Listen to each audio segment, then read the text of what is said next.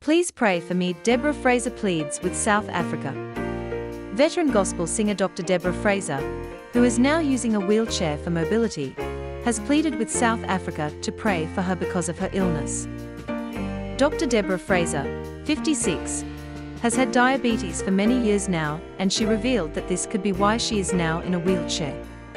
From February to March 2021, she was hospitalised after falling ill on her way to a gig at Klerksdorp in the northwest.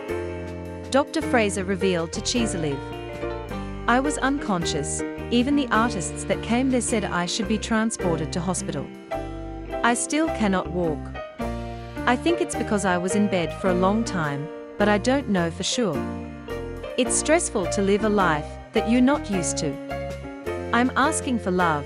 I'm asking for prayers." The gospel doyen shed more light on her immobility.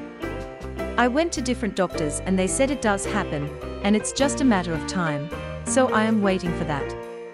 It will take time for me to go back to walking. If there isn't a major problem, they have to check it thoroughly. If nobody is supporting me and I don't walk slow, I fall. Even the way you place me on a couch, you need to be careful. I can't walk alone and can't try to walk because I lose direction. When I have to go to the left, I go to the right, and vice versa. I get dizzy." Dr. Fraser said despite being in the wheelchair, she would not drop the microphone and stop singing. She added that her voice and hands are not affected, so she will continue singing. Thanks for watching this video, and remember to subscribe for more explosive news.